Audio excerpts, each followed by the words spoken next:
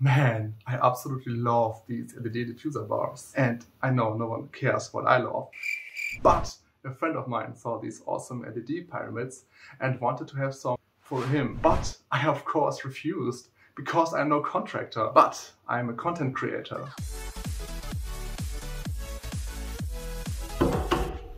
Holy shit. And so I asked him to give me a new idea. So he tossed me this drawing and I said, yes, I can build it for 100 bucks. And then he stupidly handed me over the cash and here we are. This is going to be a one-day build. So first I sketched the wall art in Fusion 360. And while designing, I realized I probably need a wooden structure in the back to hold the LED tubes in place and give the whole piece some strength. After I was satisfied with the mock-up, I went to the local hardware store and gathered all the parts I needed. Then I tested the LED diffusers.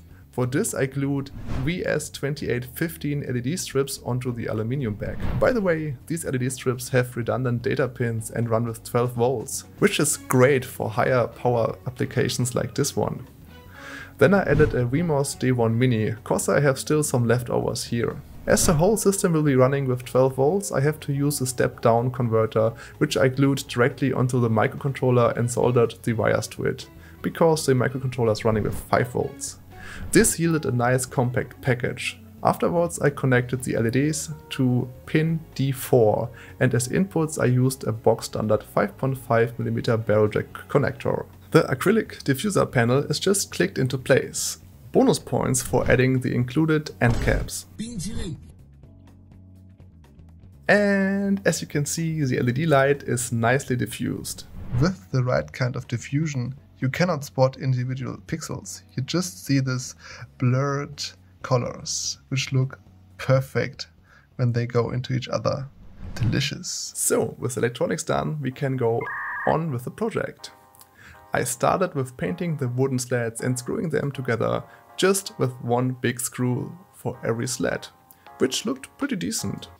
Then I added the metal clips for the LED diffuser bars, in which the bars are just get clicked in. Nice. After this I soldered all the wires to the LED stripes, added hot glue to protect the solder joints, and added the acrylic diffuser shields, which looked horrible because of the exposed wires. So I decided to fix this and drove to the local makerspace and laser cut a cover bar for the cables.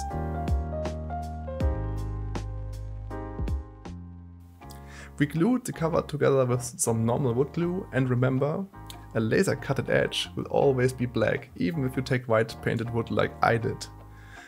So, after putting on the cover, it still looked awful, because the slats were not parallel and my internal autism kicked in. So, I needed to make the slats parallel. For this I used a flat piece of aluminum. I measured and drilled holes for the individual slats and painted it white.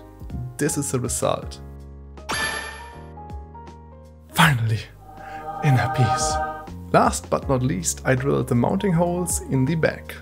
And then for the most important task, the peel.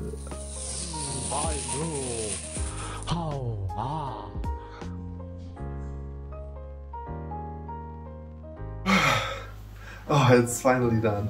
So this is the final result. What do you guys think? Let me know in the comments down below. I think it's pretty awesome. It turned out really good and I really like the color and the intensity and the luminosity. It's just perfect. Now I show you how you can control it. All you need is your smartphone. Because the chip has built-in Wi-Fi, it makes a Wi-Fi signal you can log into, and there's the controls.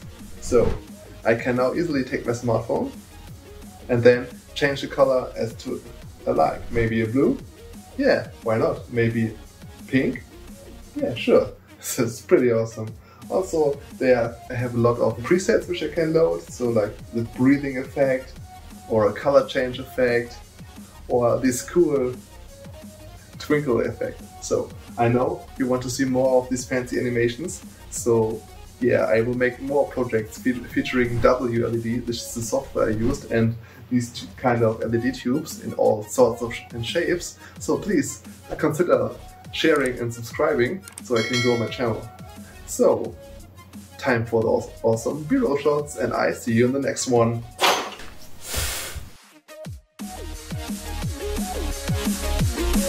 Bye!